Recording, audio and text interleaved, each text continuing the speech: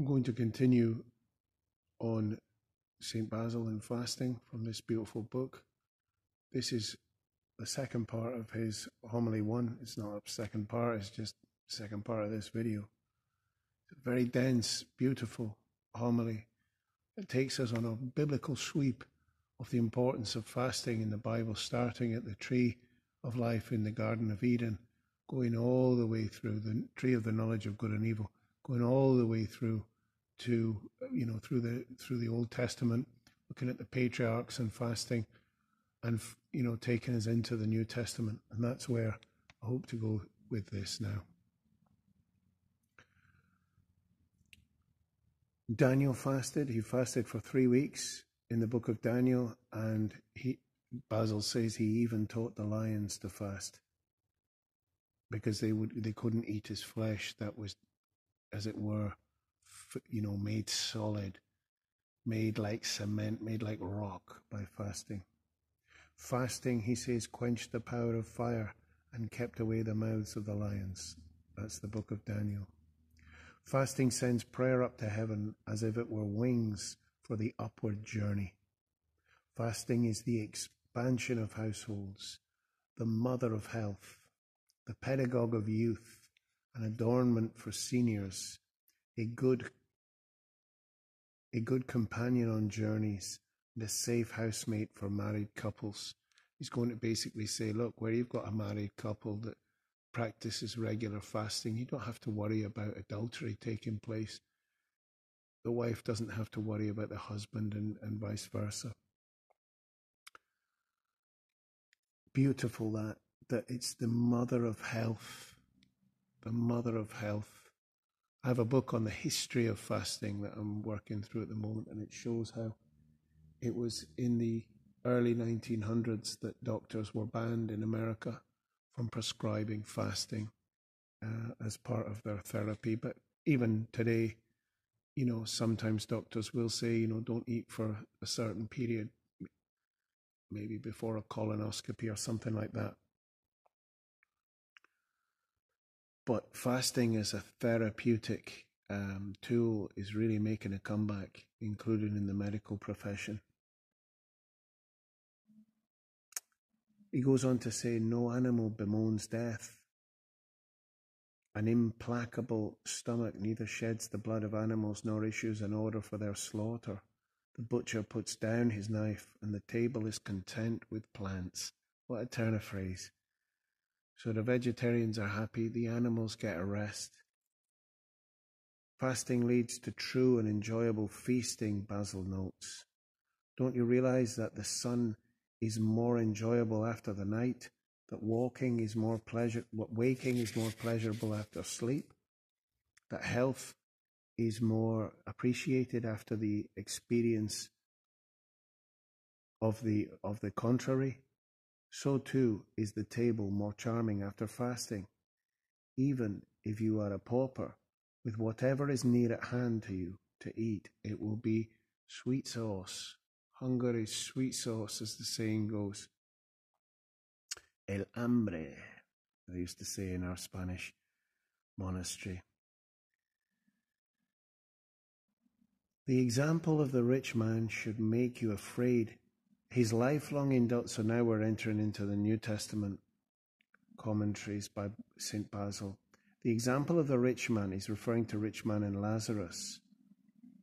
His lifelong indulgence brought him to the fire, for he was broiled in the flames of the furnace, not on the charge of wickedness, but of living sumptuously. We need water, he says beautifully, to extinguish that fire. Fasting is that water, extinguishing the flames of sumptuous living.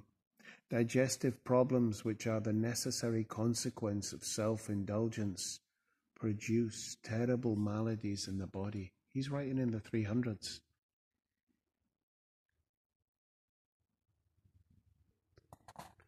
So this is the New Testament again proper.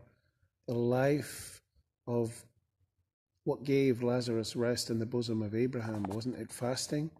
The life of John was a single continuous fast. John the Baptist, the great ascetic. I love the way the Orthodox really look to St. John the Baptist as the great saint after Jesus and Mary, the Mother of God.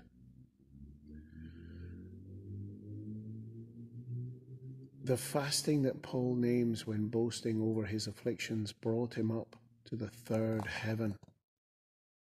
And that's a reference that can be checked out if you like. 62. 2 Corinthians 11:27 and 22. And 12 verse 2.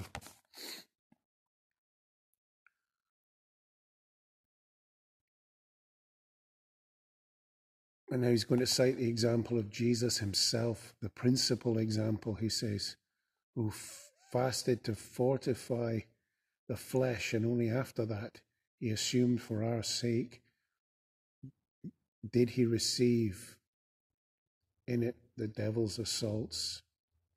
In this he not only instructed us to fast in order to prepare and train ourselves for struggles with temptation, but also gave his adversary a kind of foothold. What he's going to say is the devil could never have come near him, but he fasted, weakening his flesh to give a foothold so that he could be this example of how to overcome the devil through spiritual warfare, including fasting and adherence to the will of God manifested through the scriptures.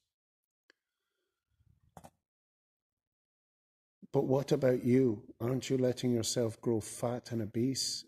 Are you placing no value on the salvific and life-giving doctrines when you cause your mind to waste away from want of such nourishment? Just to give you a flavour of, it's a challenging read at times.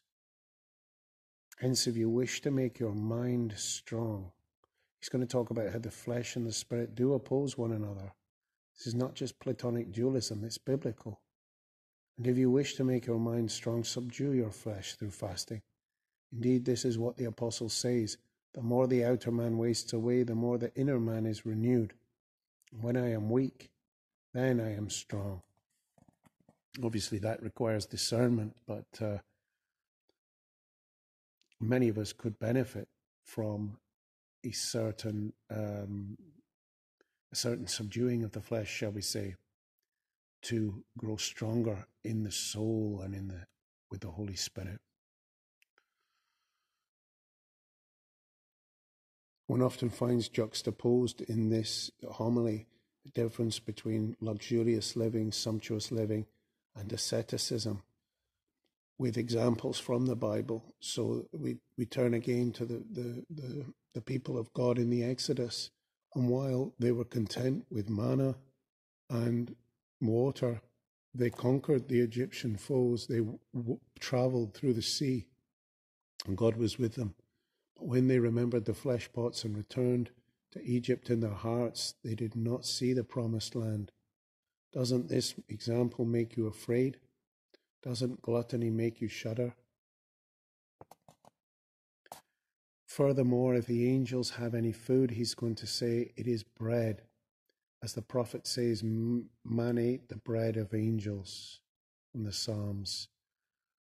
The vapors, I love this. He's going to return to Daniel here, and he's going to say, the wise Daniel would not have seen visions if he had not made his soul lucent through fasting. Lucent. For the vapors emitted by coarse food, being as it were sooty and black, disrupt the illumination of the mind produced by the Holy Spirit like a dense cloud.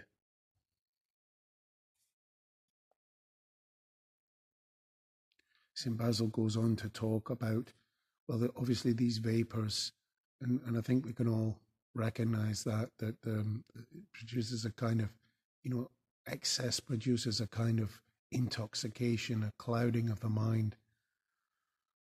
But he also goes on to say that anger we must fast from the passions, the senses. Anger is a drunken state, he says, robbing like wine the soul of sense. Sadness, this is one, fast from sadness.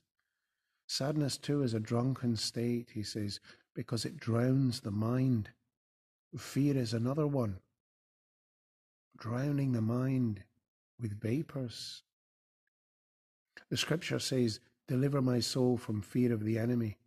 And generally speaking, since each of the passions disturbs the mind, each can rightly be called a drunken state of the mind.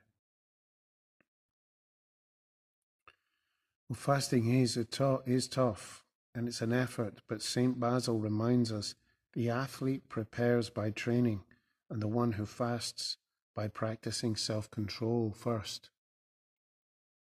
He concludes as the opening paragraph did, exhorting us that fasting is not in vain, it prepares a crown. So let us be cheerful in this battle, in this competition. Let us, like competitors, he says, set out for the race, persevering in these preliminary contests, and so arrive at the appointed day of coronation.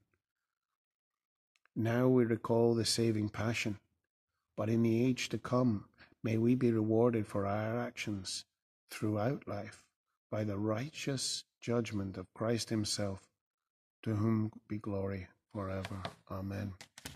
That's homily 1. There's another homily in this book, lengthy homily on fasting, and there's others on thanksgiving and on martyrs, local martyrs who died in the time of St. Basil. There's also a homily on the birth of Christ, the Nativity, and baptism. In a lovely Protestant church today on my travels in Mersey. And may the Lord be merciful to us. Amen.